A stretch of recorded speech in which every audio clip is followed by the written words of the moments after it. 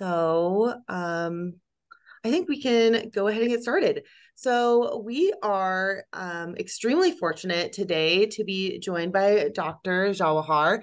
Dr. Jawahar is currently an assistant professor and abdominal radiologist at Northwestern University. She started her training at Loyola University, where she did her residency in Chicago, and then went on to do a body MRI fellowship at Stanford. Her primary interests are in GU and gyn-onc imaging, and I think we're really going to benefit from her expertise in that today. I know I'm personally extremely excited about this talk. And in addition, she also has interest in particular with teaching methods and kind of novel educational models, and is one of the faculty in the leadership team for Rad Expo. We are delighted to have her today here with us. She is a recipient of the AUR-APDR Radiology Career Advancement Lectureship Program, which is quite a mouthful, but basically it gives her the opportunity to come and talk to us. As a kind of function of that, I'm going to put a survey in the chat now, and then at the end of the discussion to gather some feedback for her about her talk today. And everyone is welcome to participate in that feedback survey. Because of the way that this Grand Rounds is being run, we won't be able to unmute people for questions, but I would really encourage people to participate and gather questions if you have any, and you can either type those in the chat or use the QA function at the bottom of the Zoom screen, and then we will go through those at the end of Dr. Jawahar's talk. Okay, without further ado, you can go ahead and get started. Thank you, Dr. Griffith, for the introduction. And thanks to everyone at University of Utah who has been very kind in accommodating me in a short time and have been very receptive of everything that I've asked for. Thank you. I'm going to share the screen. Can you see my screen? We can. It looks great. Perfect. Let me see if I can minimize. Is this the one that I have typed? No. But anyways, so good afternoon, everyone. To all the residents and fellows and faculty, thank you for taking the time to listen to this Grand Rounds lecture. And this is part of the AUR-APDR RCALP program. And I just wanted to choose a topic that might be useful. That's not like totally radiology, like core radiology information, but it's also something that's related to patient care, which we are directly and indirectly catering to. So this is about the role of radiologists in adding value to patient care at GU tumor boards. And I have a bunch of cases a bunch of cases to show like what shows up on the tumor board, which we really don't discuss during our workstation teaching. I do not have any disclosures. So what we're going to cover today is like how is the GU tumor board set up for the earlier residents, like the first and second years who have not gone to a tumor board yet. Emphasis on the role of radiologists at the tumor board and what are the benefits for the radiologists at the tumor board, and some simulated cases which I kind of encountered during the tumor boards, and emphasis on some practical points with some learning material so that you get something out of this lecture. So the multidisciplinary tumor board is a team approach for the patient's improved care. And as you see, like first the patient gets seen by one of the urologists, and then you get to meet the whole host of experts, which kind of includes, I just included the most common ones, and there are other important people like the physiotherapist and other ancillary care, which I have not put in this flow chart. So you have a surgeon, medical oncologist, radiation oncologist, pathologist, and radiologist and nuclear medicine physician who form the core team. What a core team means is like they must personally attend at least two out of three multidisciplinary tumor board conferences if they are presenting at them.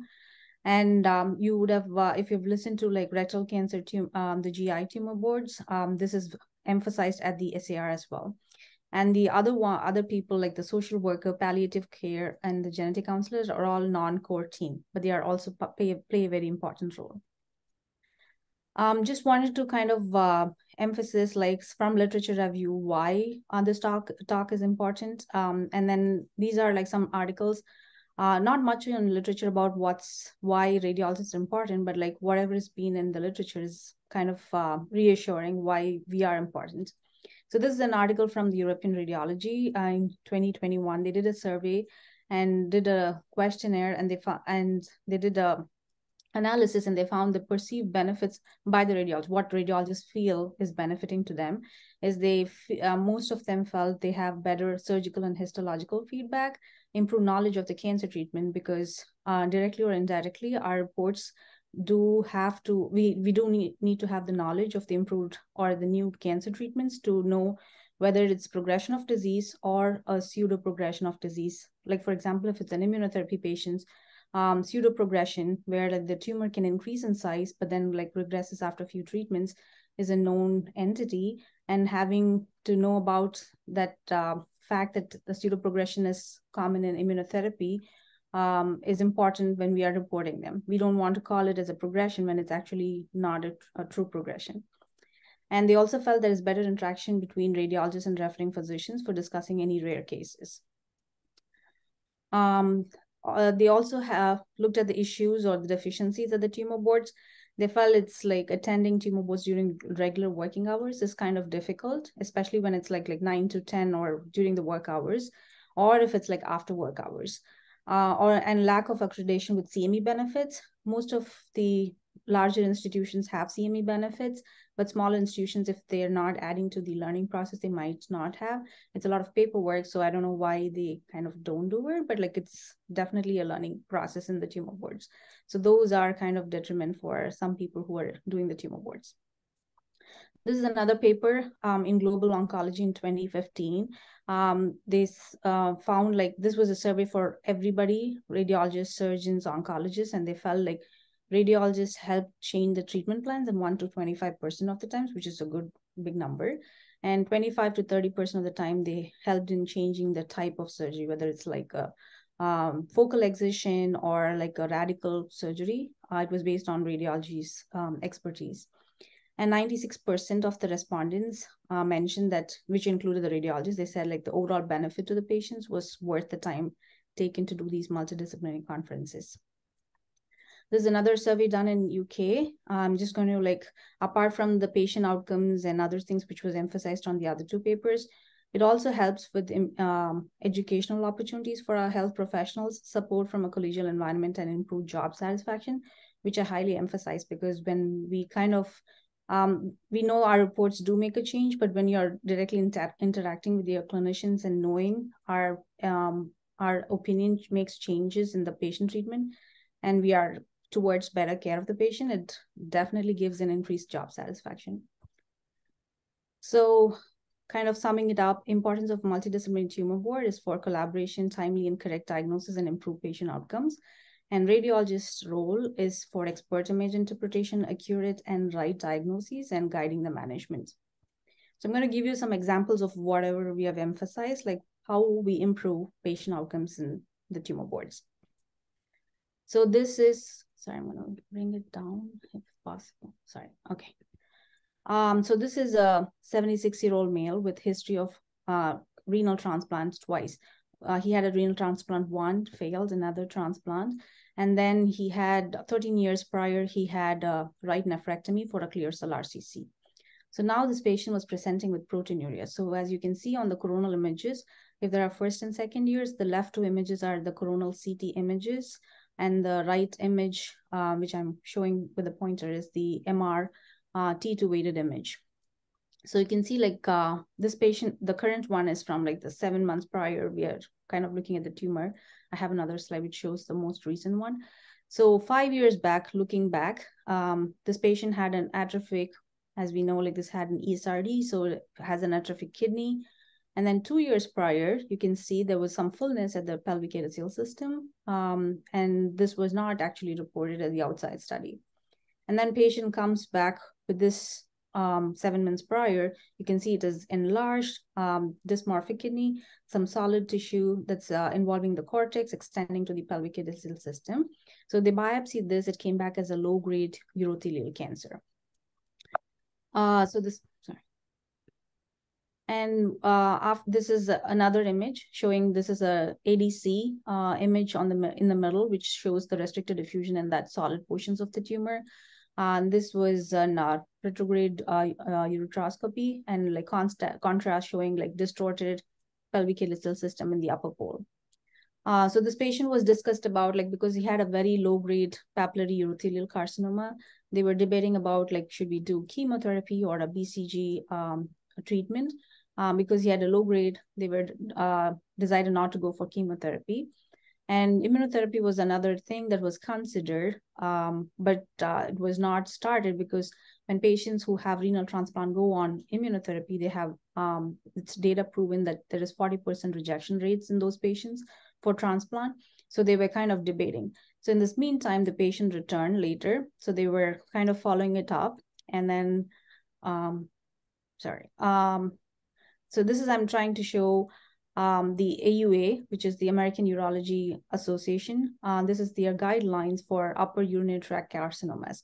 So what you do in these kind of tumors for this patient as well, the first option they give is like tumor ablation for low risk favorable tumors. And it's given as an option for unfavorable low risk tumors or a selected high risk favorable tumors.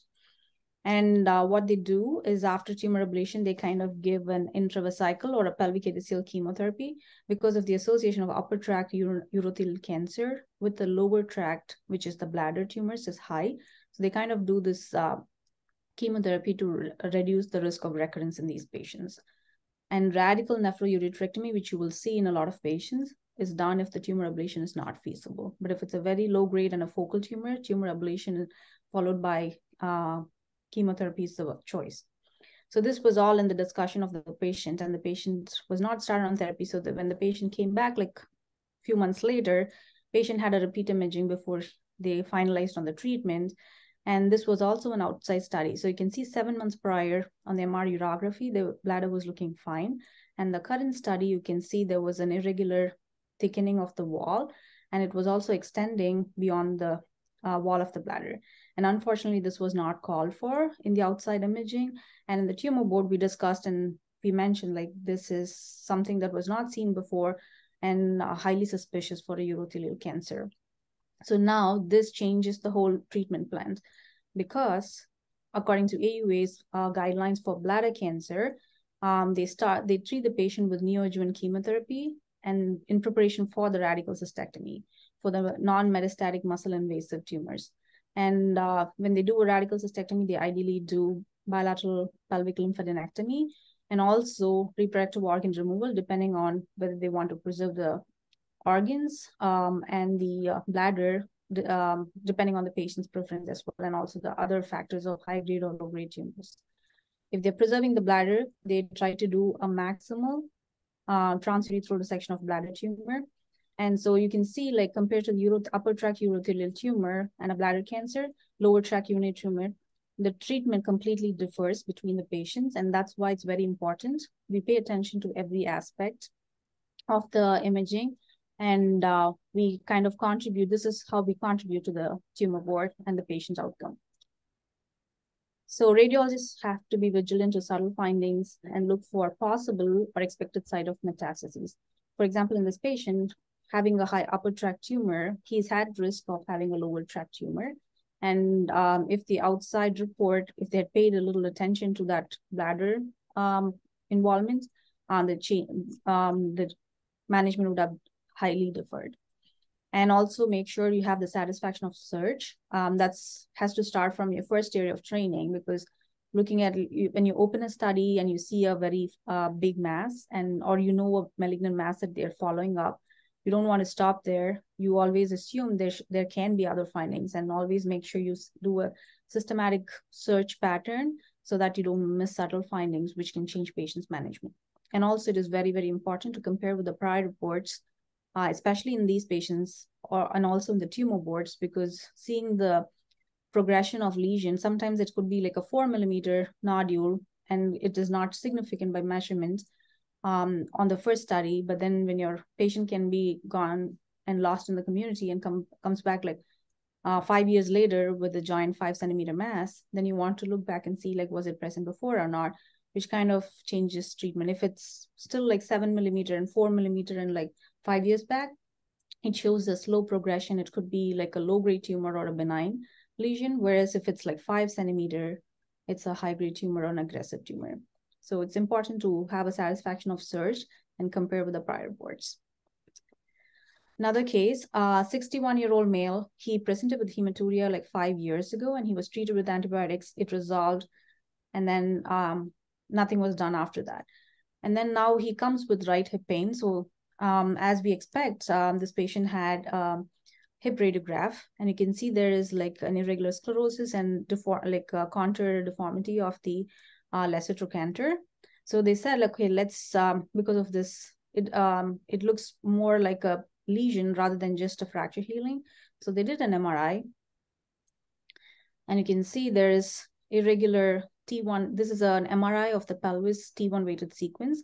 And for bone lesions, T1 is very important to look for a true lesion for a pathology. And you can see there is diffuse involvement of this right proximal femoral diaphysis that we are looking on the scan. And there was an axial, this was an MSK protocol. So they were primarily looking for the femoral lesion. And you can see like they did catch this lesion, but they also found a very large enhancing lesion in the prostate. It is not a dedicated MR prostate protocol. So the first and second is, if you have not rotated through MR has like different protocols specific to those organs, and sequences and like the planes are different. And for prostate with the PIRATs, you have specific requests, requisites. Like you need a DWI of specific B values, and you need small field of views to look at the prostate. So we don't have those on an MSK protocol because they're geared towards looking at the bones. But still, you're seeing a large lesion. And then this patient had a bone scan because of this the femoral lesion. They already ordered a bone scan, and you can see it shows an intense uptake and few lesions on the contralateral iliac bone as well. The acetabulum is also involved. So this patient, then they checked the PSA on this patient. It was elevated. It was about 15 nanograms per ml. And then they went ahead and did a biopsy. They did not do a dedicated prostate MR because the lesion was pretty big. They could target it based on just this MRI. And the patient had a Gleason 4+5 prostate carcinoma. For the earlier residents, if you don't know what Gleason 4+5 is, it's a pathological grading system. The 4 on the first number means what's the predominant type of grade of tumor on the pathology, and followed by, after the plus, is the second frequent type of grade of tumor. So Gleason 4+5 adds up to 9, which is a high grade tumor. So this patient was detected on this one. So just wanted to emphasize, like, attention on non-target findings on specific imaging protocols can help and save time in arriving at a diagnosis. Let's say if this patient on this prior image, if they did not catch this lesion, of course, they would have seen on the bone scan, they would have ordered an MR prostate, come back for a prostate, and then had a biopsy. Instead, like, they picked up on this lesion on the MSK protocol, and it kind of like saved some time for the patient's diagnosis. So this is another case. It's a 59-year-old male with history of right nephrectomy for clear cell RCC 1 year back. So I'm just showing this is the patient with the RCC. This was resected. And 1 year later, he comes with lower urinary tract symptoms. So what we see here is a large, for the first and second years, if you have not seen an MR prostate, this is a dedicated MR prostate with small field of view. And this is a coronal image. Showing this is an axial image showing prostate. This is the prostate, and anterior to it is the bladder, which is filled with urine that's T2 bright. And posteriorly, you see the rectum here. And the middle image on the top is the DWI image, and the right is the ADC image. And the bottom, I'm showing the left side is a T2 image, the middle is a post-contrast image, and the right bottom is the PET-CT, which is the colorful images that we get. So what we're seeing here is a large volume tumor. You have a tumor that's involving the entire right side of the peripheral zone and the transitional zone, crossing the midline, goes to the left anterior peripheral zone. and shows corresponding restricted diffusion, which means malignancy. And then the bottom image, I'm trying to show there was seminal vesicle involvement. You can see on the right side, the arrow mark shows towards the enhancing nodule, the involvement of the seminal vesicle.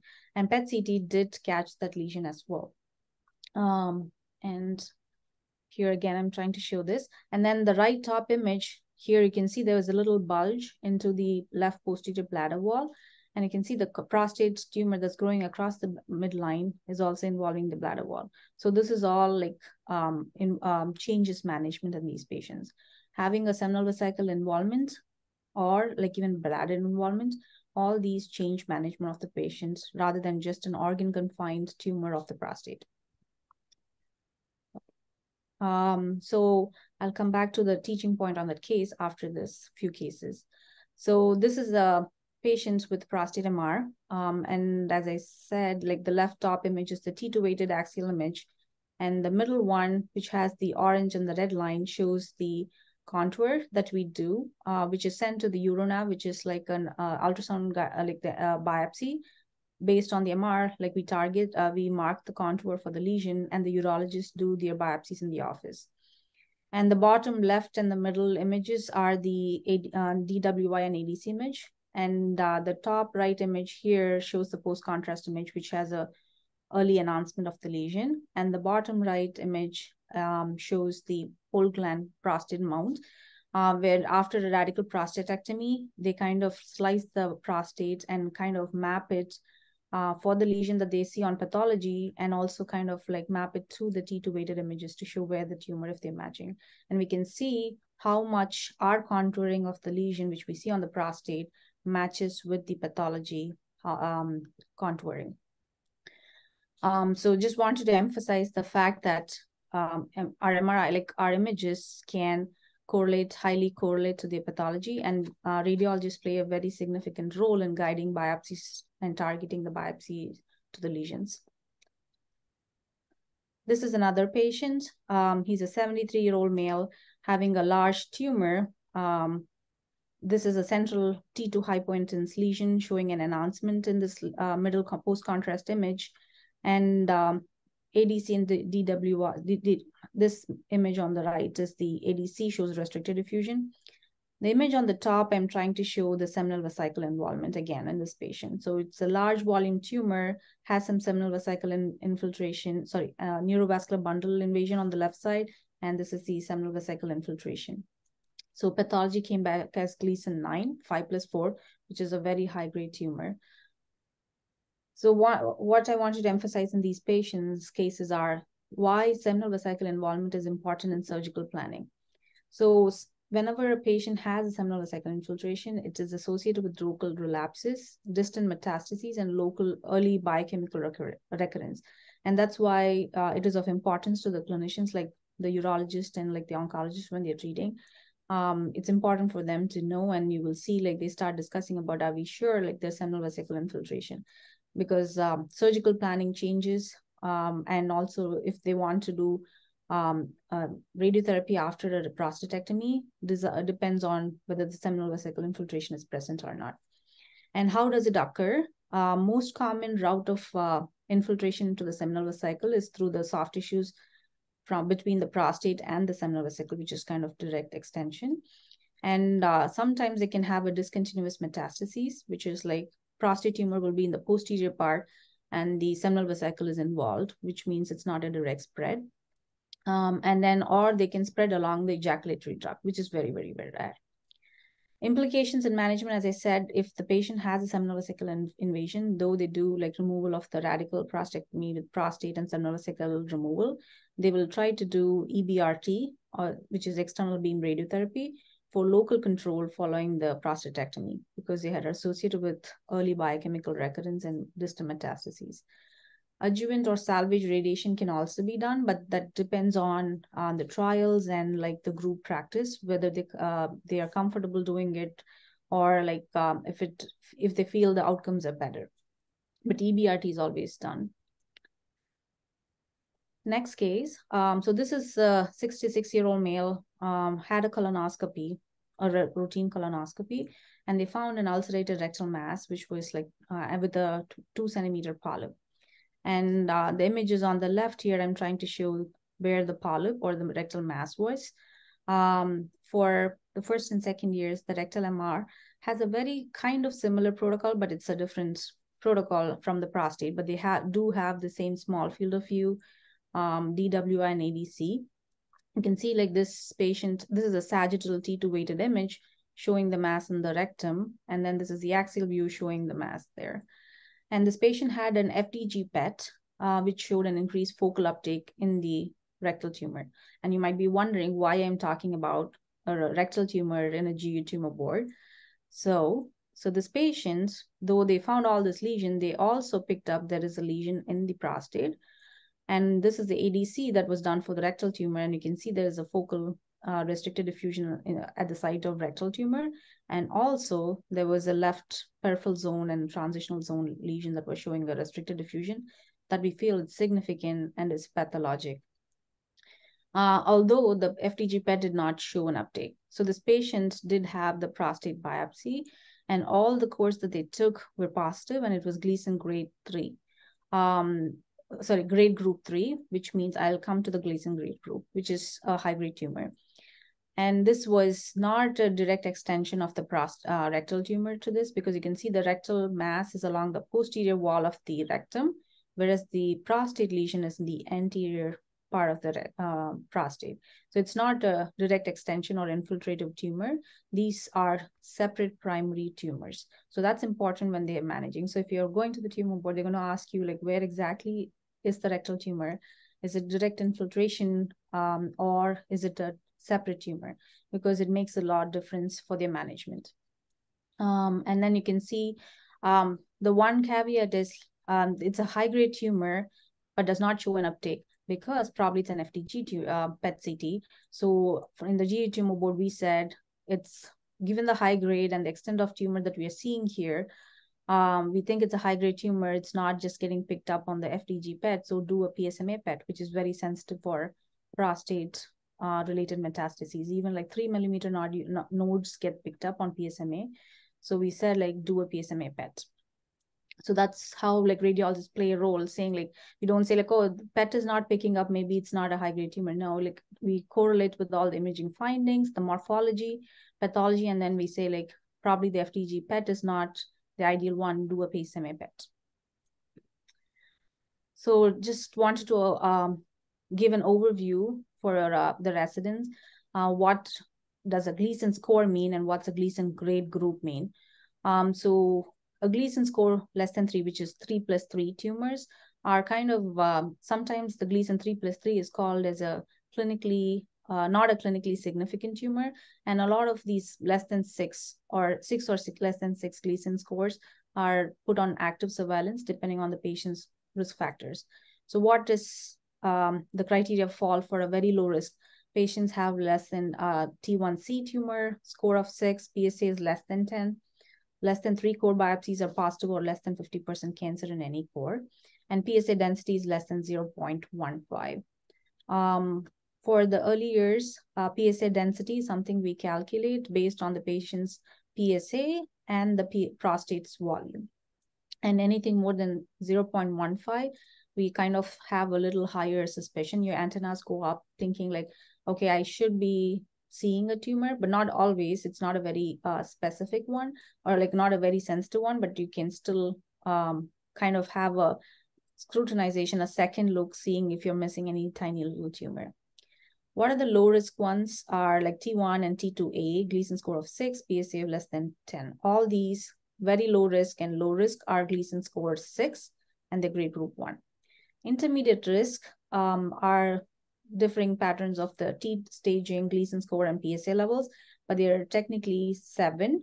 But you can see here, though it's an intermediate risk, they are kind of separated into Gleason 3+4, which is predominant 3 grades over 4, and then predominant 4 grade tumor and 3. So 3+4 is a favorable risk, favorable tumors, whereas 4+3 is an unfavorable tumor. And then they kind of separate them and say it's grade group 2 and 3.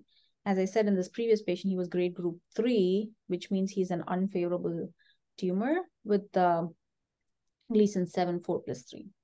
And high-risk tumors are Gleason 8 or 9 and 7, 9 to 10. So this is how they kind of group, because in clinically, it kind of talks a common language for the clinicians to understand whether it's a low risk, is it a favorable tumor, unfavorable tumor, all those risk factors.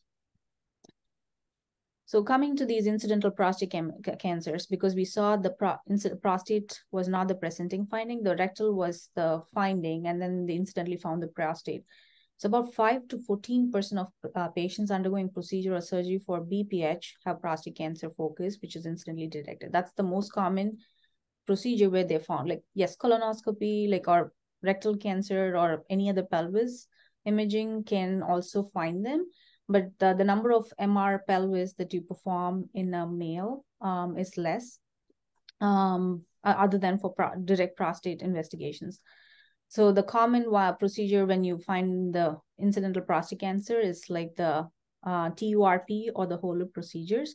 It's about 5 to 14%. So it's related to the age and PSA levels. For example, if patient is more than 60 years and has a PSA level more than 4, then they have a higher risk of having an incidental prostate cancer.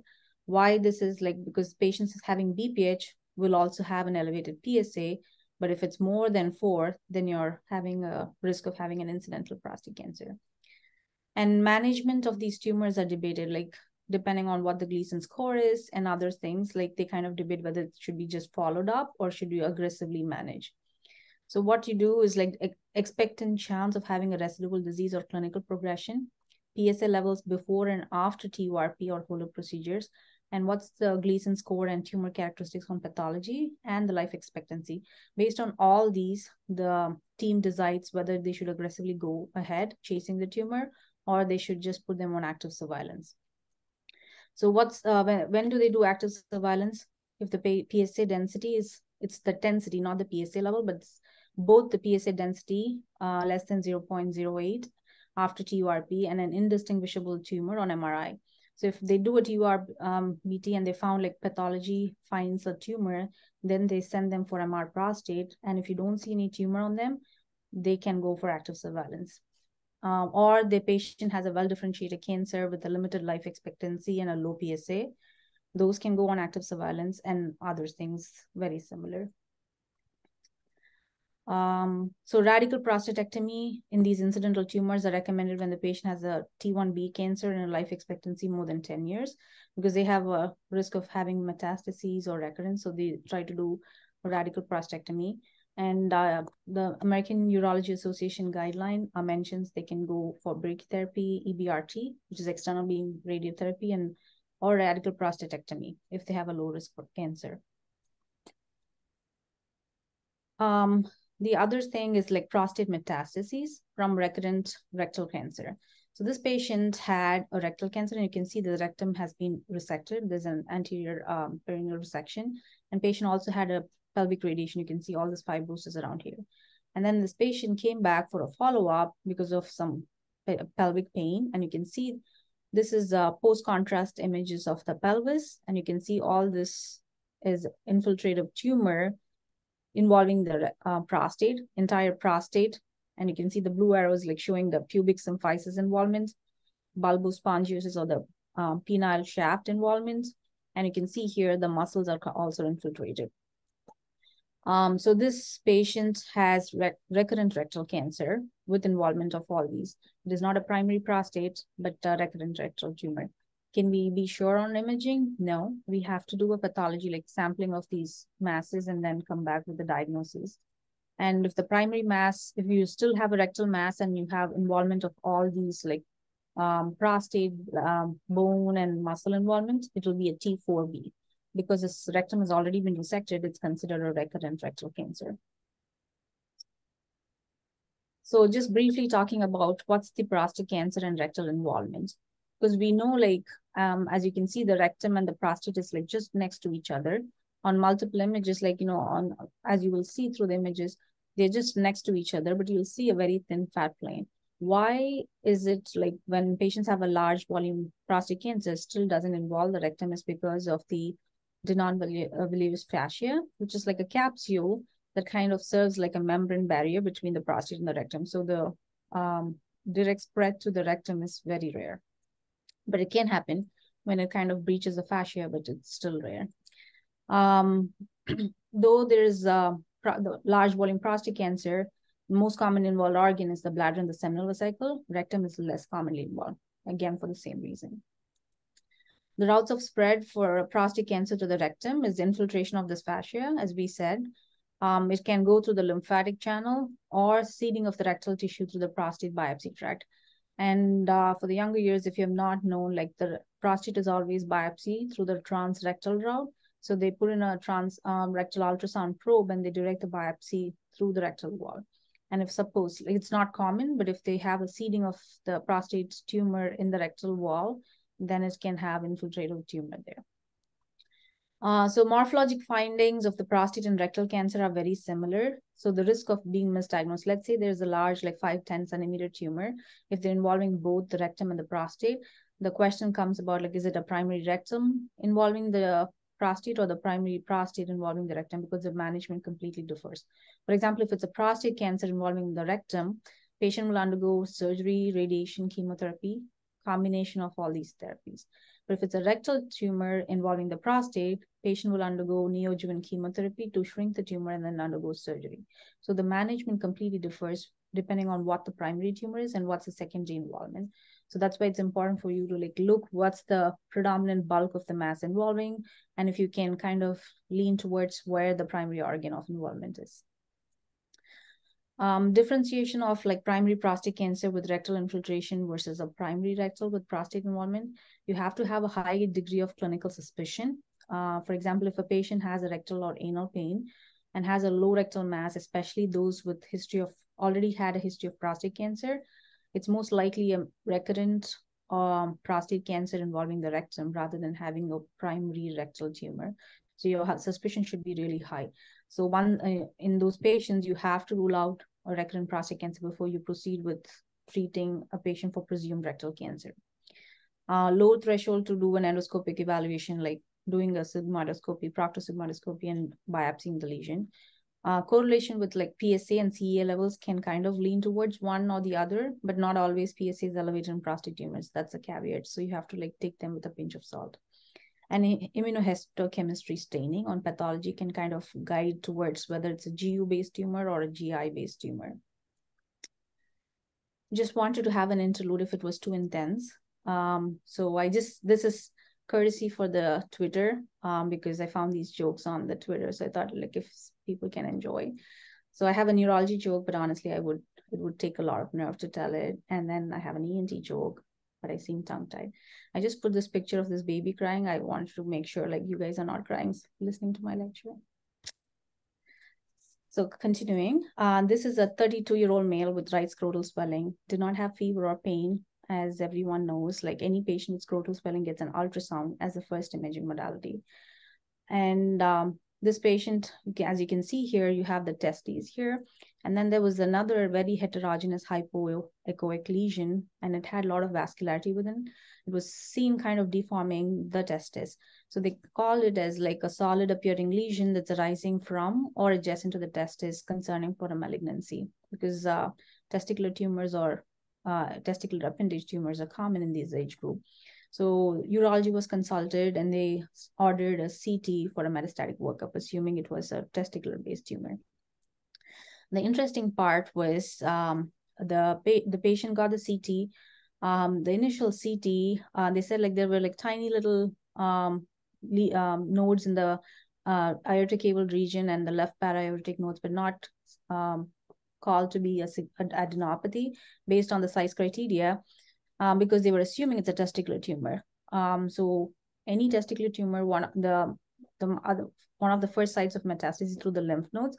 They can have lymph nodes in the iliac or the para-aortic region. So they were thinking assuming this was a testicular tumor. What they missed to see was there was a hypodense lesion in the left side of the prostate. And also this patient, you can see partially, like this is the part of the mass that we're seeing here. This is like some hydrocele, and then this mass kind of looks more cystic with like enhancing wall, as opposed to what you're seeing on ultrasound, where it looked like more solid. And the follow-up, like in the patient was prepped for surgery, and on the day of surgery, the nurse in the pre-op station, they were kind of like trying to clean the patients. And as they were cleaning with betadine, pus started pouring out. And so the urologist called from the OR and they were asking like, there is pus coming out. We assumed it's a solid mass. Can you look at the imaging again? And then we looked at it and you can see like these two lesions were like meso and some more history. So this patient was from India. He's an immigrant. And then we said, okay, like test the pus, like, coming from an Indian background where TB is very prevalent, test for AFB, and they sent it for cultures like all the bacterial, aerobic, anaerobic, and AFB staining. It was positive. So this was a tuberculous involvement of the scrotal tissues and also involvement of the prostate by the tuberculosis. And these nodes were all related to this tuberculosis rather than a malignancy. So the patient did end up having an orchiectomy because there was extensive inflammation and infection. So patient had like the cavity, the abscess cavity was very adherent to the testis, and they couldn't kind of peel it off from the testis. So they did do an orchiectomy, and the patient was started on ATD. So when we see one imaging and you come back and have another imaging, don't, it's always nice to look at the prior report, but also use your discretion to look at the images and have an open mind before you kind of like lean towards the same etiology. You can find some other etiology when you're kind of reading the studies. So that's about this patient. So prostate tuberculosis, it's the same mycobacterium. On the GU TB, apart from the extrapulmonary, is like seen in 5 to 10% of those 5 to 10. Prostate is 6.6% and scrotal sac is 3. So we can see like it's a very, very rare occurrence in these places, but it can happen. So having at least a knowledge about how it appears is important for us to like not misdiagnose to be a malignancy.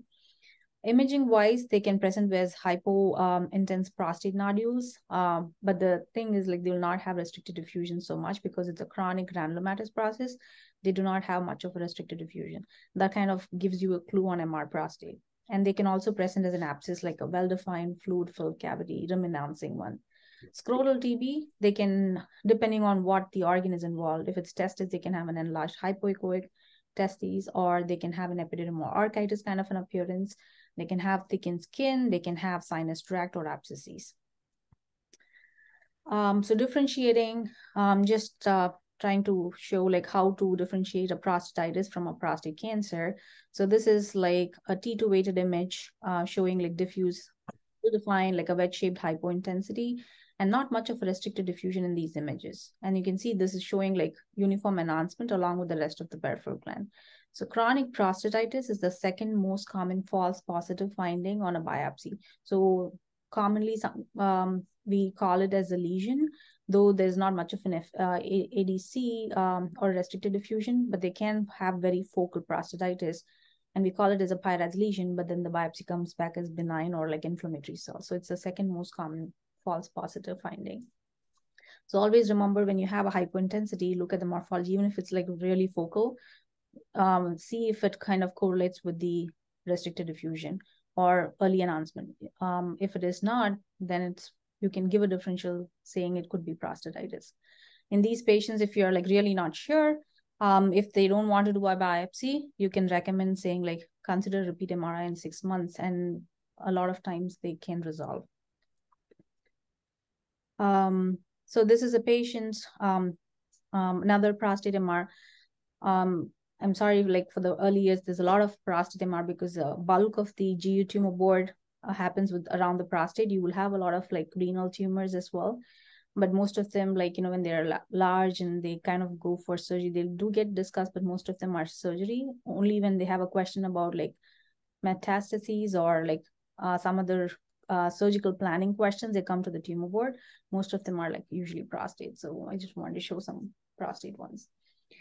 So you can see the patient's PSA level is just marginally increased, like 4.8. The volume is not too impressive.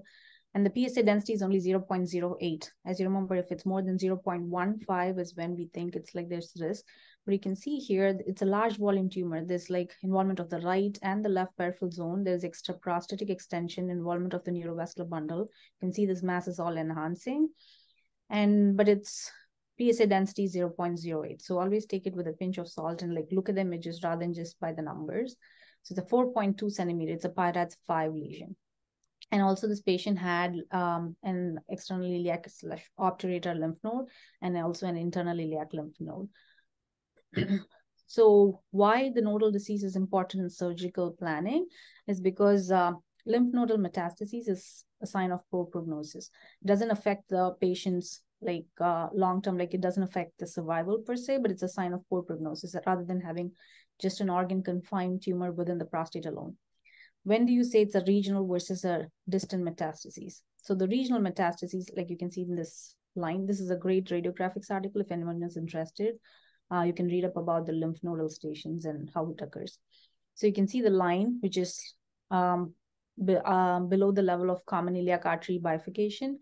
So anything that's below the common iliac artery, not the aortic, but the common iliac artery bifurcation is considered regional lymph nodes for the prostate. Anything above the common iliac node or above, like the retroperitoneum, left para-aortic, all those are considered distant metastases. And 5 to 12% of the prostate cancers with organ-confined tumors can have regional metastases. If it's extended beyond the prostate, then yes, you will have more lymph nodal metastases. When you see the report, they say like radical prostatectomy with pelvic lymph node dissection, PLND. What it means is like they are removing the external iliac, obturator, and the hypogastric nodes. So which is like external iliac, the obturator nodes, and the hypogastric nodes. The internal iliac nodes are usually not removed unless they are involved. So if you're reading an MR prostate and you're confident there's an internal iliac node that's involved, remember to mention it specifically because that changes management. How? Because like apart from doing a radical prostatectomy, if they know ahead of surgery, they will kind of remove the internal iliac nodes as well. If not, if they're not removed, patient has to go for a focal radiation therapy to ablate that lymph node because they want to have a local control. So that's why it's important to mention those nodes that are not in the regional or distant metastatic nodes. So wanted to kind of emphasize another one. If you're reading MR prostates on a regular basis, anterior lesions are sometimes missed. Just wanted to show here how there's a very focal restricted diffusion, which is not so apparent on the T2 weighted images. And we had a correlate on the pathology as well. Why it's important to mention, even if like I personally kind of have a lower threshold to call the anterior lesions on an MR, because the PIRADS is not technically saying what's the grade of tumor. It's only telling the clinicians I have a high suspicion or about intermediate suspicion for a tumor. So when I know if the patient is going for a biopsy, if they're going for a systematic biopsy, the number of samples that are taken in the anterior part of the prostate is low, like fewer number compared to the peripheral zone, because the prostate biopsy needle is guided from the rectum, transrectal, and for them to reach to the anterior prostate is hard compared to the posterior prostate. So if you have like, even if your suspicion is like intermediate, I try to give it as a lesion so they can target the biopsy. If I'm absolutely sure it's benign, then it's fine. But if I'm like I'm not sure if it's benign, I still call it as a lesion so that at least they can biopsy and then call it negative. So always like remember, anterior prostate lesions are difficult to biopsy. So if you see something, just call. I think we're kind of running out of time. Let me see if I can skip to some more cases. So this is a 68-year-old male. You can see the PSA is not elevated. It's a normal, within the normal range. And the prostate volume is large because he has a giant prostate here. And the density, you can see it's like very low. It's 0.005. And the mass here is like very heterogeneous, solid, and has some cystic necrotic areas, some enhancing septations as well. You can see some restricted diffusion along the solid parts, but a lot of cystic portions are there. This, just by the morphology, was called PIRADS 5 because there was extracapsular extension, size of the mass, solid portions restricting. There was a lymph node as well involved, but the bone scan was negative in this patient. So the pathology came back as high-grade tumor. You can see like high-grade tumor, but a low PSA density and PSA. The reason is because the patient had a focal neuroendocrine differentiation. All the prostate cancers, or almost all the cancers, are prostatic adenocarcinomas, but there's been a trend in having neuroendocrine differentiation within the prostate tumors. And those tumors present with these kind of like larger sizes with cystic areas of necrosis and not much of a PSA elevation. So why these prostate neuroendocrine tumors is important for us to like at least know is because the pure tumors, prostate neuroendocrine is very, very rare. It's like 0.5 to 2%. But they usually arise like de novo or like a lineage plasticity, like induced by hormonal therapy, like which is kind of changing its cell biology in a patient who already had a prostate tumor. And it's usually associated with prostate cancer. That's the most common type. And they can be associated with MEN2B syndrome as well. And they're usually negative for PSA and androgen receptors. And that's very important to know because just guiding by PSA, you might miss these tumors. And that's another reason why they get missed until they become larger sizes, because as a screening, they only do PSA and PSA never gets elevated in these patients. And they get missed unless it becomes a large tumor, obstructive symptoms or infiltrative symptoms. And these patients have like usually poor prognosis because of the median survival is 1 to 2 years since diagnosis, but they're very sensitive to chemotherapy and radiotherapy. As you can see, like though they're large tumors, prostatectomy is not mentioned as the first line treatment because of the neuroendocrine part of it.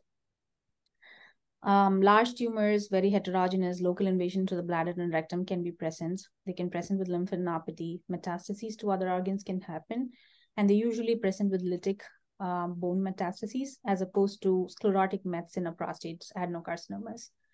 And on nuclear medicine, the regular tumor, like if you do a regular PSMA PET or a FDG PET, there is possibility you can get a false negative.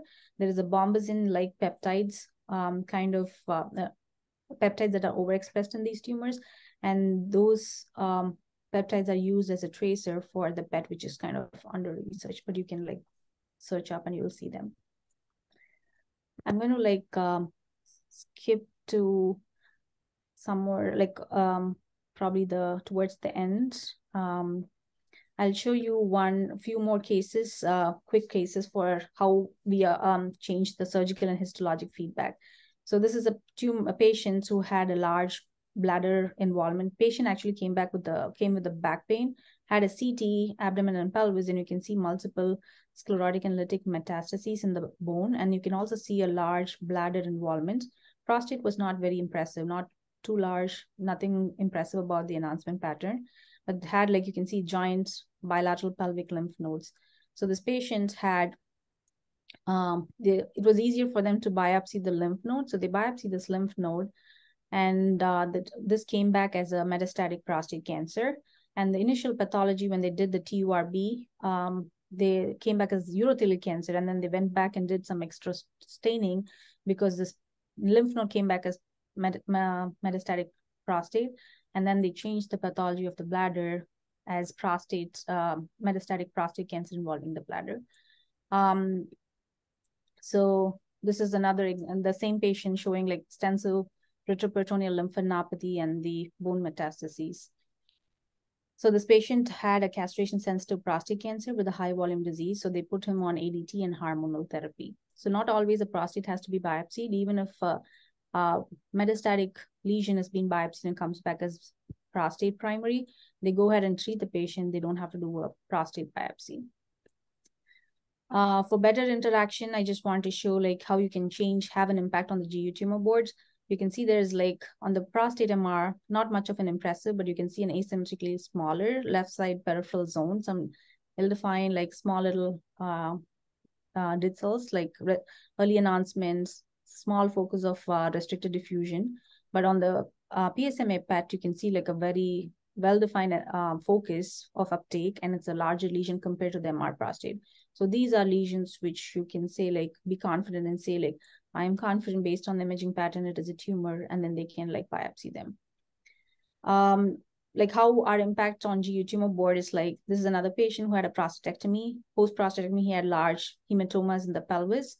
And then you can see this is a large bladder, anterior to the bladder, there's a hematoma.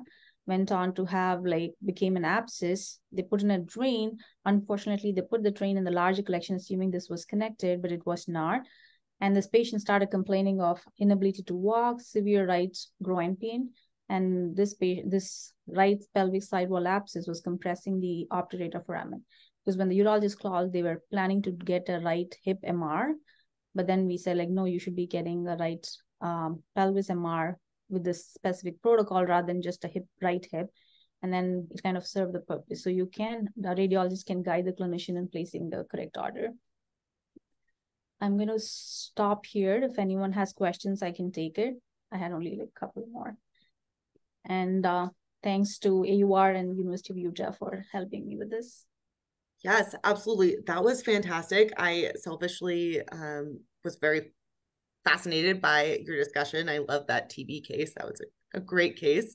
I think you really touched on how being thoughtful and thorough in imaging review really can be useful for us in the reading room, but especially in anticipation of these more complicated cases and really kind of thinking out of the box. So I think that was excellent and really universal across specialties. I know we have some faculty who are not body radiologists on board, but that really, those lessons hit home for sure.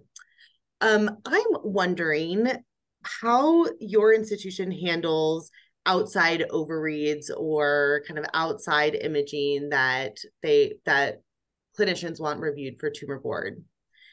We just kind of we don't give a formal report because we already have an overwhelming volume. So we said no to having a second read, official second read, to review the images and go over them. Sometimes they'll just ask, can you contour the prostate? That's a very common thing. They'll ask just to contour and then biopsy it. And if I see additional lesions, I just make a phone call and say, I do see additional lesions. I want to contour them. Are you okay with, because they get confused because the report, they kind of check with the report and it's only saying 1 and you marked 3. So I just make a phone call and say I am seeing 3 more or 2 more. And we go with that. Absolutely. It's always a challenge in preparing for these tumor boards.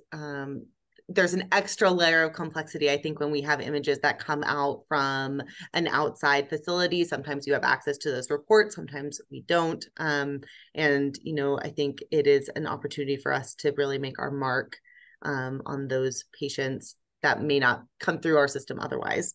And then out of curiosity, what type of academic time or protracted time do you receive at your institution to prepare for tumor board? I think it's a lot of effort to prepare and to prepare well. Obviously, your entire talk demonstrates how useful that is, but it is a lot of effort to prepare. Can you talk a little bit about, your institution's practices?